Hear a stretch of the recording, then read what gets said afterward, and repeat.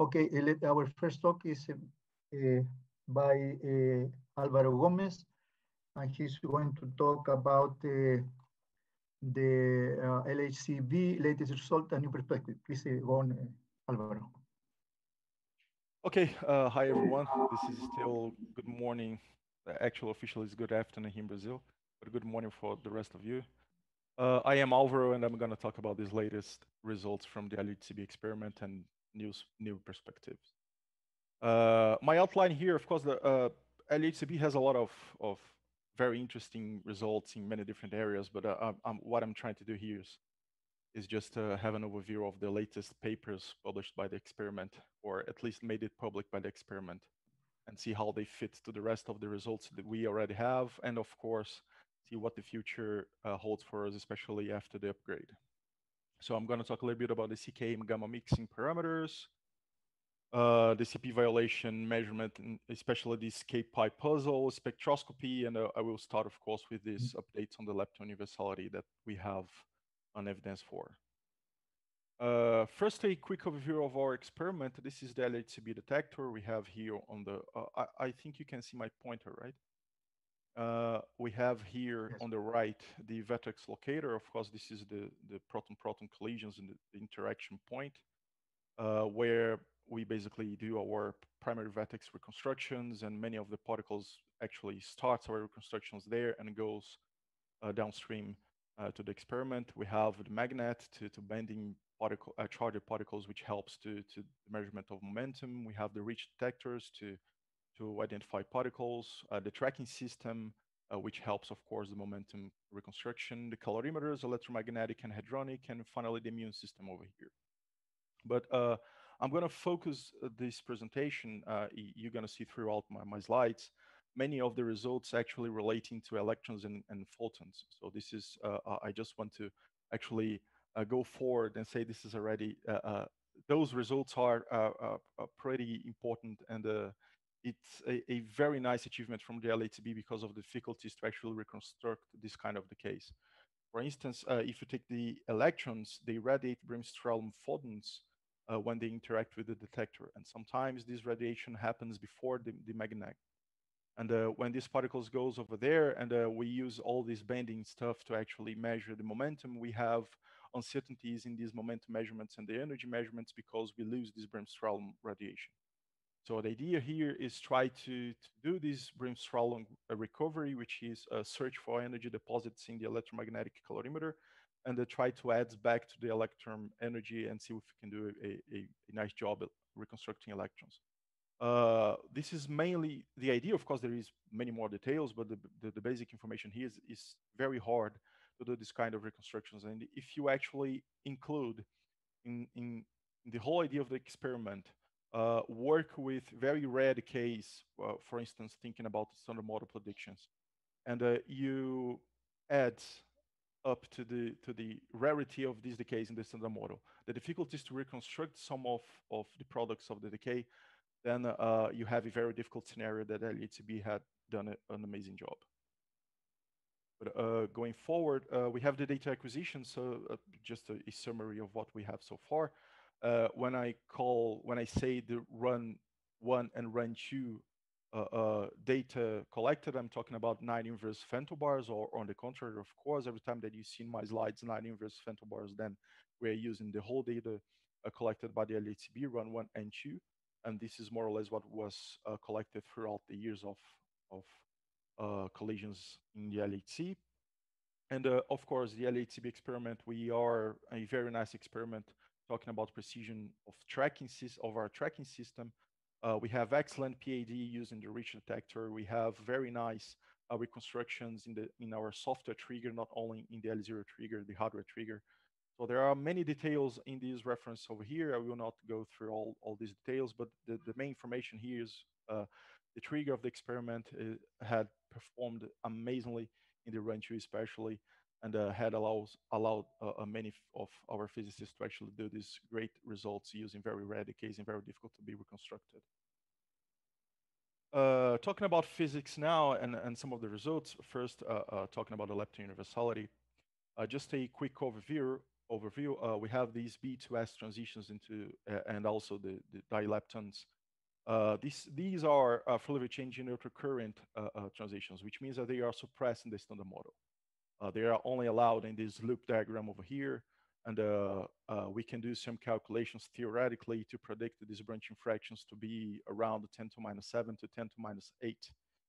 And the idea here also is talking about the standard model coupling of these gauge fields to the three charged leptons. They must be identical inside the theory. So any kind of differences over here, it's clear a new physics scenario. And this is what we call the lepton universality, which means the gauge field coupling exactly the same with the electron mu's and tau's inside the standard model. This means that if we take one specific decay, a meson B decay into the hadron plus a dilepton, the ratio of these decays must be equal 1. Of course, it will not be exactly 1 because we have some small corrections to do, mainly to the differences in the lepton masses. We also cancel some hadronic uncertainties related to these decays. We also have some QAD corrections to be done during the measurements of these decays. But in a common sense, if we have a significant deviation from unity for these ratios, then we have new physics beyond the standard model evidence at least. So what we do here is these lepton universality tests and check if these ratios are 1. If they are not, then we have this evidence, clear evidences for the physics. Going to the specifics of these recent results, what I'm going to show is 2 tests for the lepton universality using the whole run 1 plus 2 data set. First is the B0 to the K short dilepton and the B plus to K star plus dilepton. And these are the ratios that I'm going to show in the next slides. These one are, I just want to emphasize here, as I did before in the description of the experiment, you can see here that we are talking about electron decays and reconstructing these guys. And also K shorts is not trivial to be reconstructed in the detector due to the nature of this meson that flies a little bit. And it difficult actually how to reconstruct the vertices for this kind of decays. So these K short electron decay, it's very difficult to be reconstructed, and they were not observed until the LHCb results. And these also is the isospin partners to the B plus to K plus dilepton and the B0 to K star 0 dilepton. And this one, especially here, the B plus to K plus dilepton, is the one that was published at the beginning of the year, which reveals the evidence for the lepton universality violation.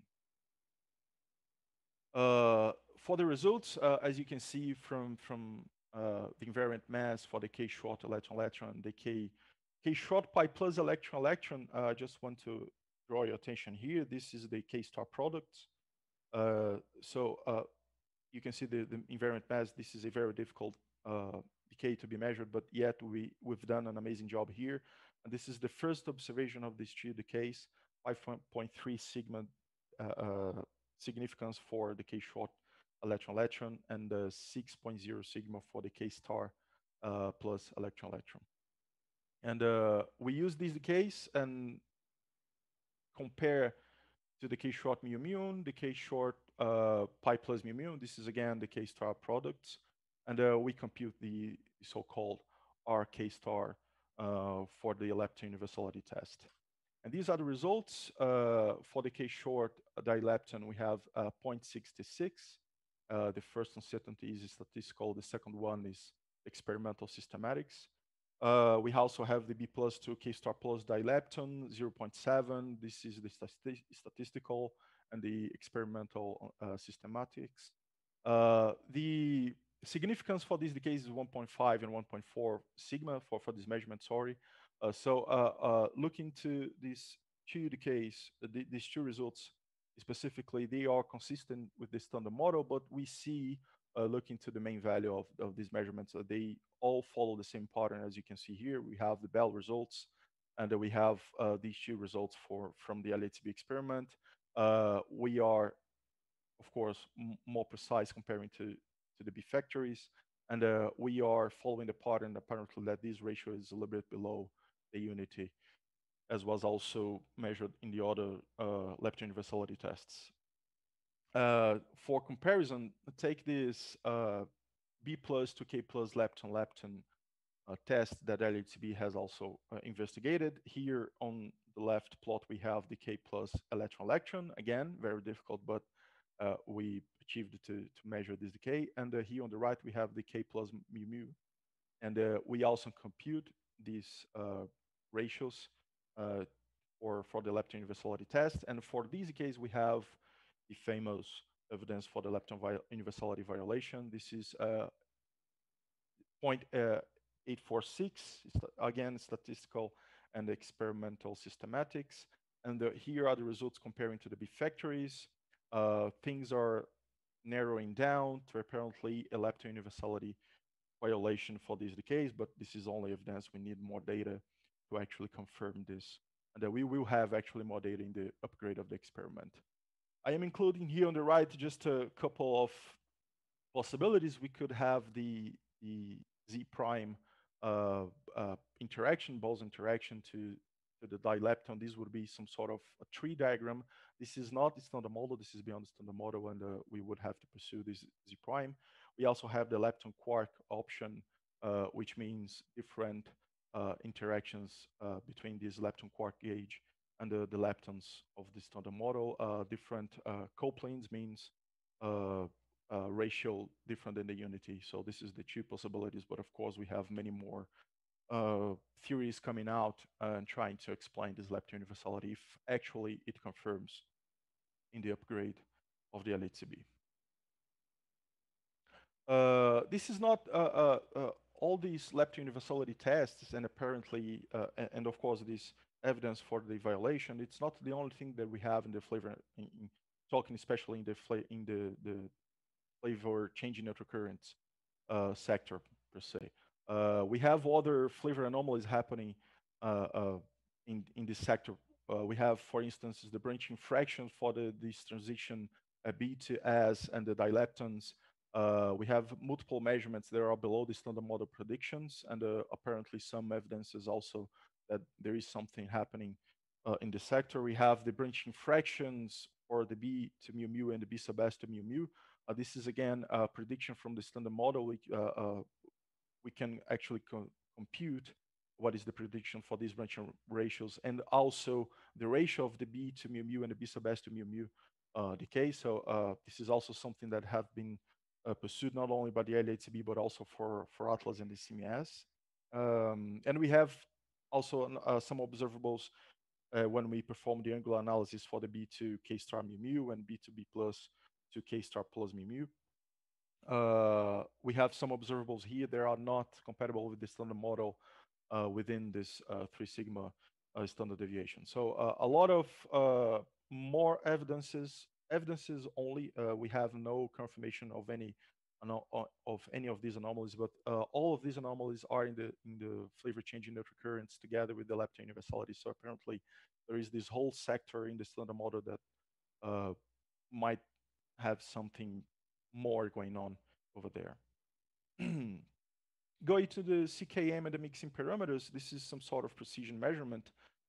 Here on the right, we have the old picture of the CKM triangle and the parameters and all actually the parameters related to the CKM triangle.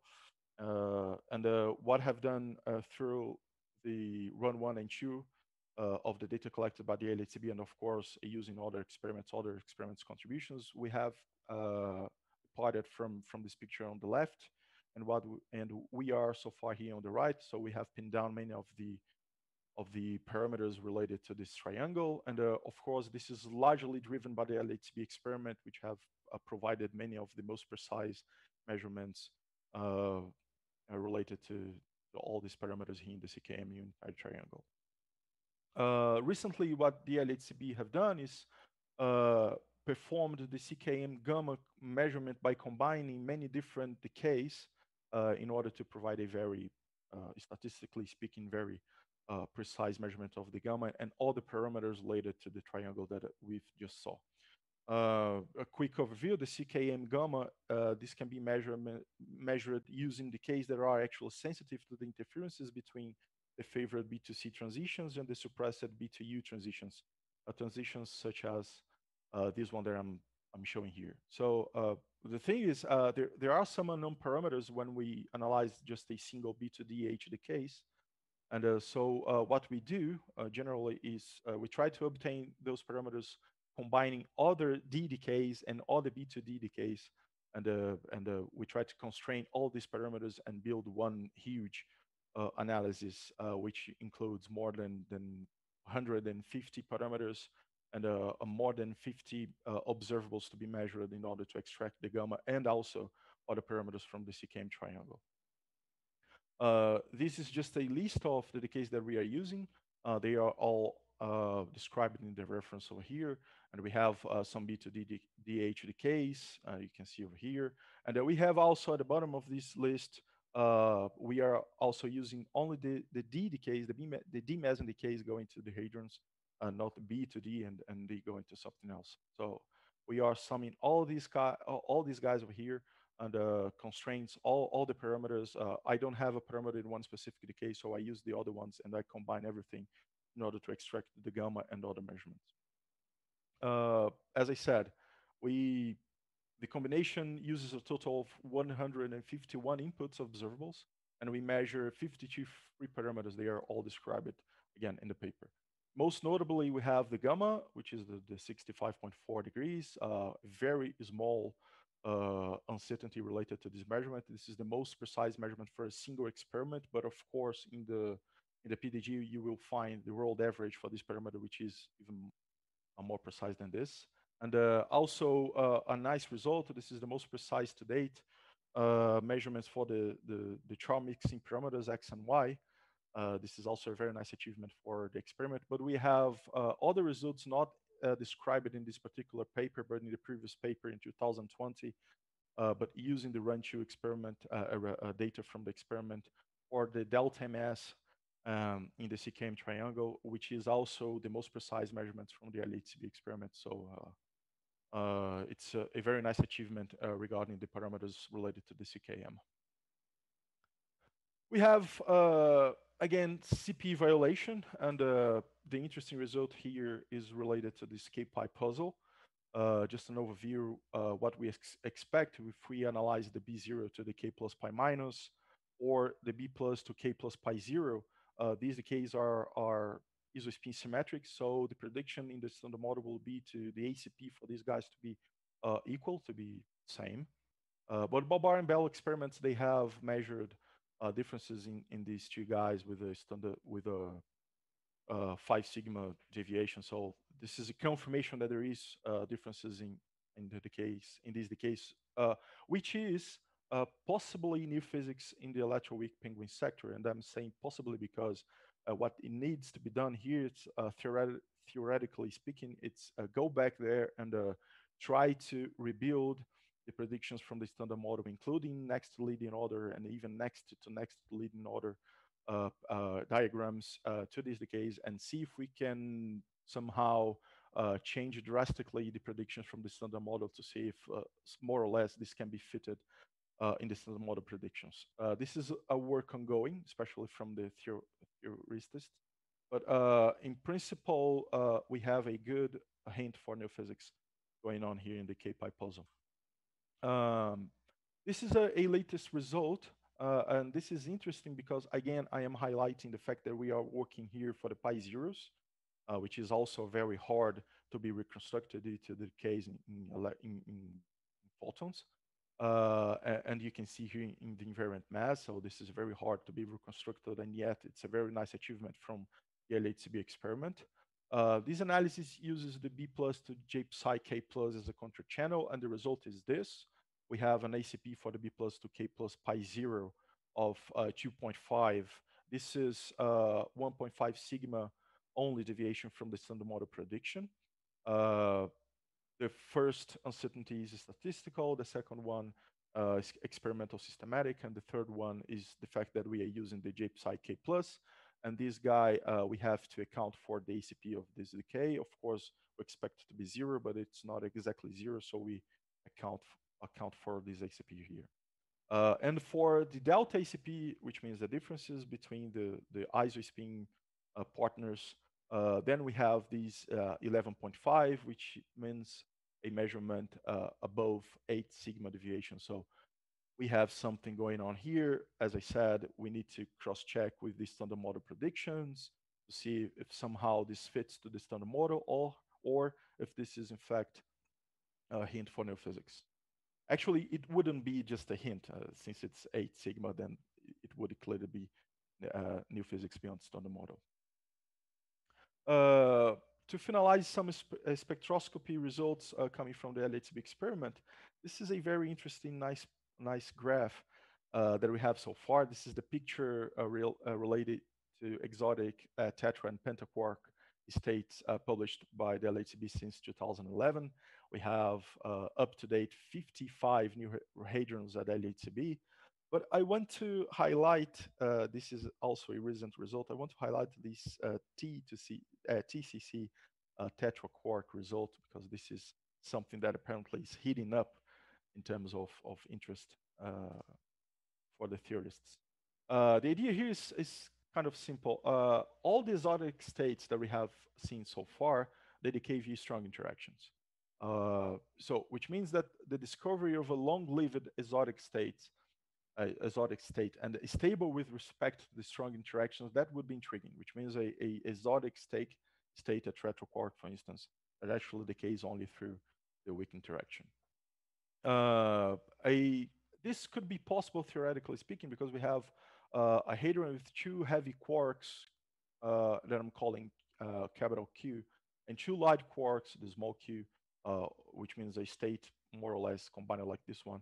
This could be a prime candidate for this kind of exotic states that are long-lived with respect to the strong interactions. So there is this prediction from this paper over here that would imply that we have this BBUD hadron tetraquark that would be stable with respect to the strong interaction and would decay via the weak interaction. And I am highlighting this prediction because they had also predicted the existence of these tetraquark CCUD and the spin 1, and they have predicted this near 3.8 GeV, which is near the D-star threshold. And these predictions is also made on the Xi measurement, also from the LHCb. This is a baryon meson CCU. The LHCb have confirmed the existence of this one, and which allows in this paper the prediction for these tetraquark states.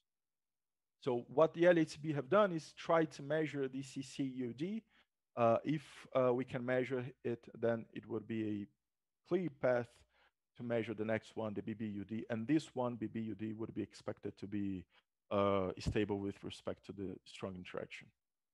And of course, after analyzing in the run the whole 9 inverse Fenton bar and analyzing this the 0 pi plus final state, then the LHCb have reported the observation of this this T, which is a tetraquark CCUD state with mass, which is pretty compatible with the prediction in the previous paper, 3.875 GeV. This is a narrow state which fits very nice in the characteristics for a resonance. And here on the bottom we can see the invariant mass of D0, D0 pi plus. We have a clear peak. We not even need to actually talk about the significances over here, because this is largely significant. And we are highlighting here in this green and purple dashed line. This is the D-star threshold, which in theory, this guy would behave like a hadron molecule, something similar to what happens in the van der Waals forces. This is a very interesting topic because this result actually reinforces the possibility of this tetraquark BBUD, which would be again stable with respect to the strong interaction. For the future, What we expect from the LHCb, we have some work going on to upgrade for run 3 and 4, which means collect approximately 50 inverse femtobar of integrated luminosity. This is the instant luminosity that we are working for the run 3 and 4. This setup actually means approximately 5 visible interactions per bunch crossing. We are currently in the 9 inverse femtobar. We worked with approximately 1 visible interactions. The readout for the run 3 and 4 would be for 40 megahertz, and the difference is also in terms of the trigger would be instead of using a hardware trigger that somehow imposes some bottleneck for the rest of the trigger, the software trigger. That the idea now is try to do a full software trigger, which will lead to effective Q gain for many of the hadronic channels, and also for the results that we have seen so far. And then a second upgrade that would be run 5 and 6, which means collect approximately 300 inverse femtobar of integrated luminosity. The instantaneous 1.5, 10 to 34. This also, of course, means more interactions per bunch crossing. And just to highlight here at the bottom, I am including some graphs, some plots, some results. 5 minutes left. Sorry? 5 minutes left. Okay, thank you. We have here the results for the RK ratios for the lepton universality tests. So far, as I shown, we have the evidence for lepton universality violation, and we can see these last 3 results over here from the LHCb, how the uncertainty actually is narrowing when we increase the statistics. So the expectation, for instance, for these guys is narrowing to confirm the observation of this violation. Here at the bottom, we also have the evolution. This is the CKM gamma measurement. This is the gamma measurement combination that we've done in the LHCb. We started in 2013, and here are the uncertainties. And as we increased our data available, then we are so far here with a very small uncertainty. This is the CKM triangle that we actually arrived that I've shown at the beginning of my presentation. But the idea is go even pin down even more, even one of these parameters, reducing even more the uncertainties related to this. And we're going to have eventually 300 inverse femtobars from the LHCb. But we also have BEL2, and we have the Atlas and CMS contributions, which are getting 1 order of magnitude more data from comparing to the LHCb. This is integrated luminosity, but be careful because it's not an obvious comparison. But anyway, the idea here, what I want to show is we have many different experiments and upgrades in the LHC experiments to actually pin down even more the parameters for the CKM matrix parameters. My conclusions, I have shown many important results from the LHCb Run 2 data. We have this evidence for the lepton universality violation. We have improved the precisions of the CKM gamma measurement. Again, this is the combination, CKM gamma combination measurement. We have this CP violation in the B2 HDKs, leading to the intriguing K-pi puzzle. And we have more actually to explore in this scenario, coming from the theory and also from the experiment, especially after the upgrade. We have many new, more exotic states to be observed.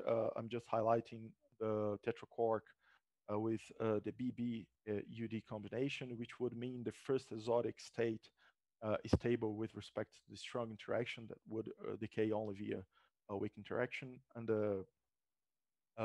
we also have still have many important results to come in the next 2 years. We have many analyses being prepared using the Run 2 data. So many more interesting results will come from the LHCb. And then we have the upgrade, which would increase our data set by a factor 5 to 10 and will help to pin down even more many evidences and also confirm many of the interesting results that we have so far. So probably the end of this presentation is stay tuned, because we have very nice scenario in the LHCb very soon.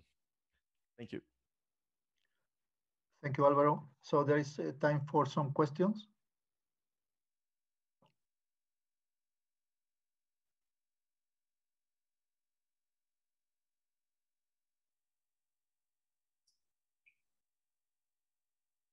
Yes, Rogerio.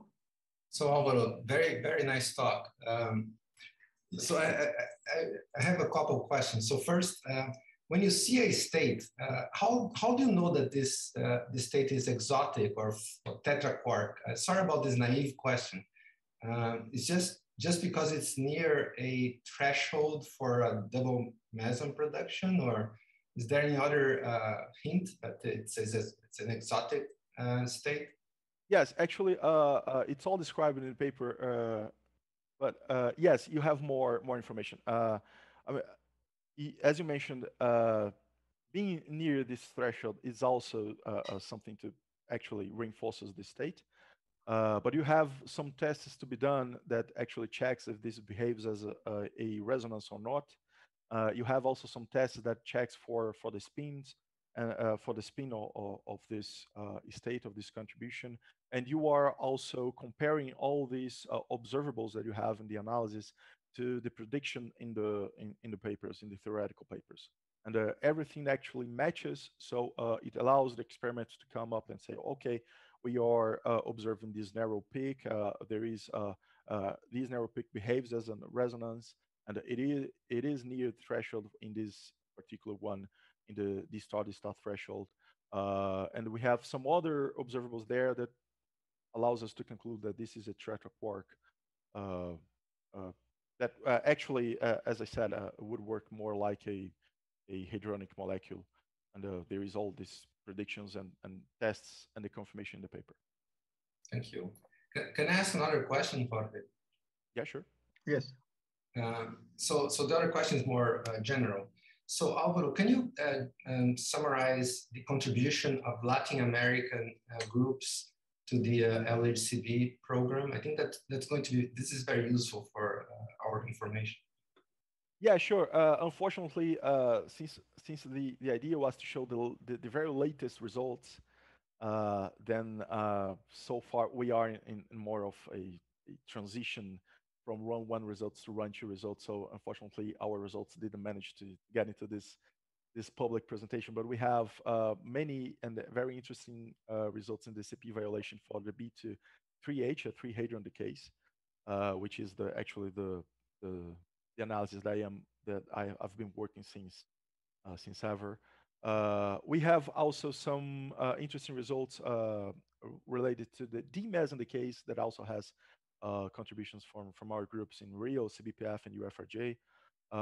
You have also here in terms of the technical evolution of the detectors itself and the preparation for the upgrade for the run short. We also have many results in the hardware part coming from the CBPF and also from the UFRJ.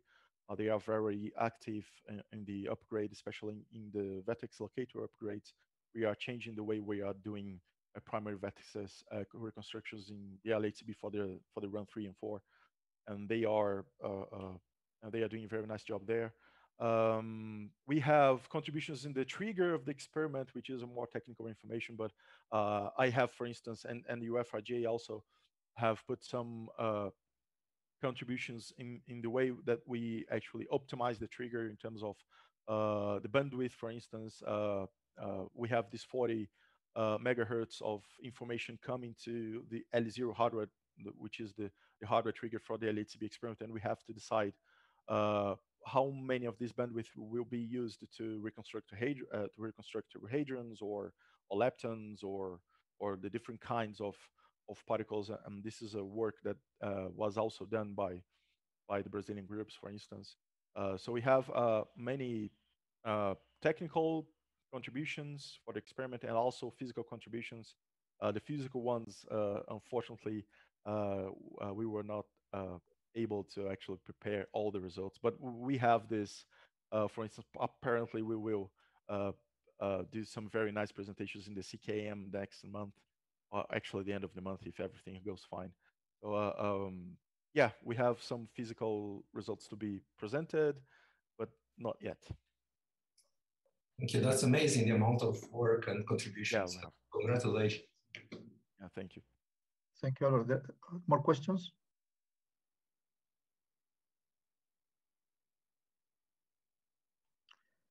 Well, actually, I have a question, a general question. If I remember at the beginning of the LHC, there was a great expectation about supersymmetry. How is the status? Can you say something about supersymmetry? There is some test about in this kind of experiment? I don't know many of the details in terms of supersymmetry itself, but as I recall, if there are any other members of the LHC and the LHCb, they could help me here. But as I recall, the results coming from the Atlas and the CMS, for instance, and the Higgs boson results itself, they kind of excluded many, or probably, I would not say all, but I'm going to say 95% of the supersymmetric models were excluded after the first results from the Atlas and the CMS and the Higgs boson. Of course, there are some other new supersymmetric models, and there are more theories not exactly supersymmetrical that I'm not aware of that have arrived after these results.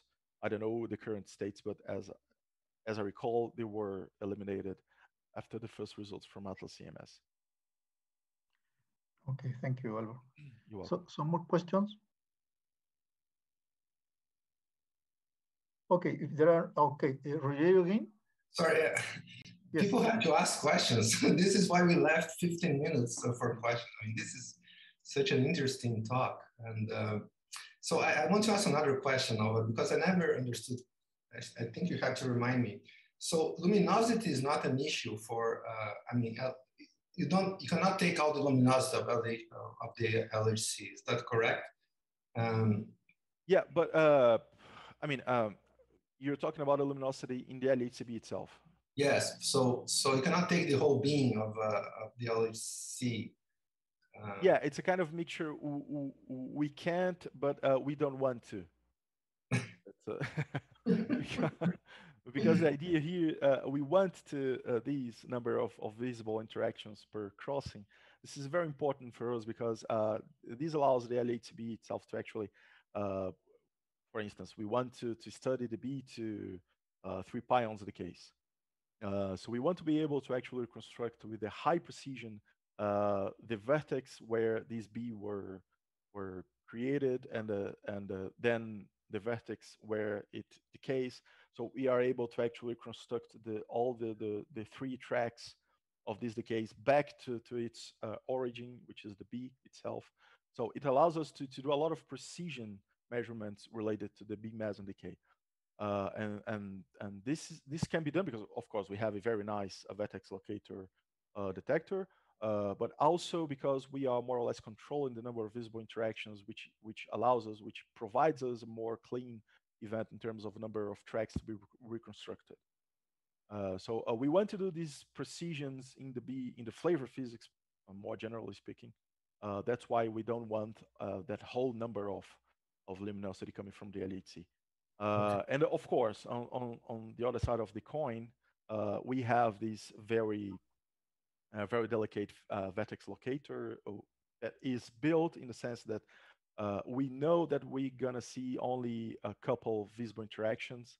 So we built this guy in a specific way that, of course, it would be a disaster if we just put a lot of luminosity out of nowhere. So we can't, but we can't have this luminosity because we don't want to, because we have built our experiment in a different way.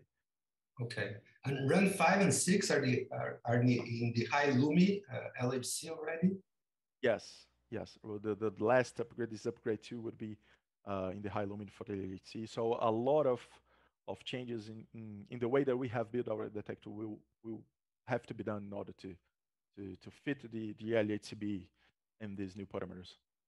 Okay, thank you very much, Álvaro. You're welcome. Okay, some more questions? You mentioned something about a kind of van der Waals force. Can you comment more on that?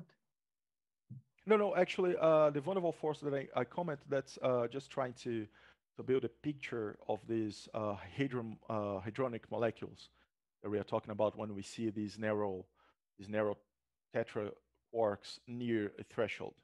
So we are seeing here this TCC near the D star threshold, and this would actually work more or less like a hadronic molecule in the sense that we have in the van der Waals forces for the standard molecules that we've studied in the chemistry. But there is a kind of model that represent the forces. There is interaction between these new hadrons of the kind. Theoretically speaking, yes, but at least at this point of the publication, we are not measuring any kind of interactions as you asked.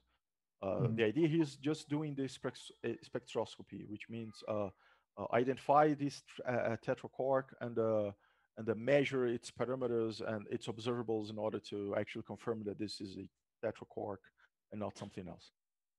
Okay, thank you. May I say something? Yes. Yes. No, it's just about the tetraquark. I think there's a confusion here, Álvaro, because you put this star bar. In fact, it's this star, because you have two Cs, two quark Cs. So it's a clear signature of the tetraquark, because you have two C quarks in this signal. And it's not the star bar. It's the star. So it's the only possibility is to have two Cs, and so it's a non only a quark anti-quark like a regular meson. Yes. Yeah, I totally agree with you. It has to be CC, not CC bar. So yeah. I totally agree. Yeah, sure. Okay, Claudio. Yes. Hi. Very nice talk, actually. I was just wondering, you have some results of searches of lepton number violating processes. For example, B plus going to pi minus, E plus, or things like that. Not that I recall of. No, I don't think we have any. Well, for sure we didn't have any observation of that, but right. Probably this. If this was actually one of the tests done in a more major analysis, I cannot affirm for 100% sure, but as far as I know, we didn't make such a test. Okay. Thanks. Okay, thank you. Still, we have time for some more questions.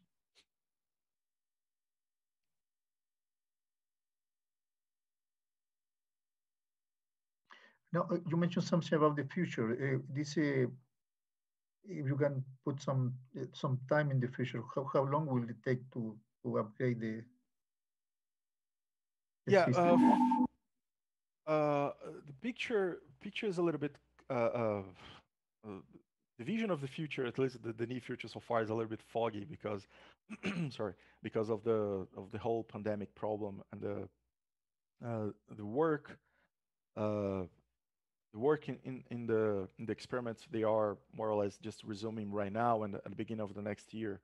And I believe that experiments will be able to actually rebuild and rebuild the new time, the time frame, the new predictions in terms of time, or for the whole upgrade 413 and 4 for the LHCb in specifics. But I believe we are in 2021, probably in 2 years or something, we will have these things working. But again, it's based on just speculation because the experiment needs to actually rebuild his scales after the pandemic. Right. In fact, I have just a very naive question. The pandemic created a lot of economic problem also in Europe, and so that could affect the money for the project, or that is completely guaranteed. I wouldn't say completely guaranteed, but so far we are not having many issues regarding the financing all of this. But as the thing goes, I would expect some changes on the fly. But again, I believe that the experiments, they actually need to sit down at the beginning of 2022 and see where they are after the pandemic and see what they can achieve in a couple of years or something. Okay, thank you. Okay, let us thank the speaker again. Thank you, Álvaro. It was a very nice talk. Rogerio again. Oh, okay. Then the next speaker is Marta Lozada. Marta, please share your screen.